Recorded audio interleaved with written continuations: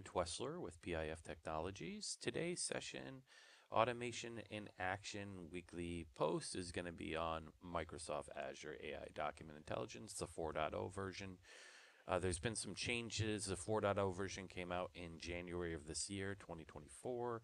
However, there's been some minor revisions from November 2023 to January. So we're going to go through and talk about these two objects here, which is layouts and general documents. And I've always used general documents rather than trying to zonally OCR any type of data value, because as you see here, this is an example where we have an application for an absentee ballot, and there's handwriting, and the handwriting overlays other key value pairs. So as you can see in this particular case, this is a good example. We have a phone number. If we were to zonally trying to extract this, we'd have to draw a zone around the phone number. Typically, it would stop right before the next key, which in this case would be the email address.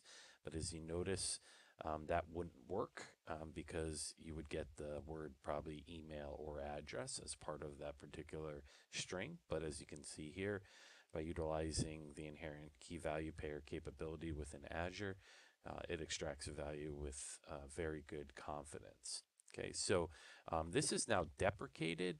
You'll see here in the November 2023, if we come down, the general document model is deprecated. So what do we do to utilize key value pairs? So the layout engine, as we'll see here, has now been modified in the analyze options to enable key value pairs. So we can take in that exact same document, run analysis on it, and the difference is, as you see here on the right, we have content result code. We're going to get a new tab called fields, and here you go. All of our fields are now extracted, very similar to what you saw in the general documents layout. But one of the other new features is this query field capability.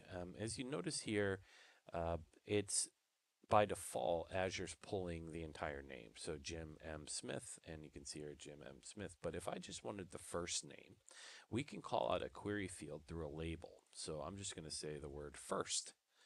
So that's the label that we see here. And you'll notice it adds a query field now tab to the field's layout. And as you can see here, it pulled in Jim. So querying is if the application, in this case Azure, doesn't pull the right metadata field, we can utilize the query feature. Now the query feature is, you'll notice if we come in here, you'll notice at the bottom it says you have to acknowledge, because there is an additional fee to utilize these advanced features, and the pricing is right here. So this is a great tool to leverage anytime there's a form where you do have some structure, but there's very tight white spaces, or where you find that there's going to be handwriting that overlays some of the other labels. Thank you for attending today. Please like and subscribe for more content.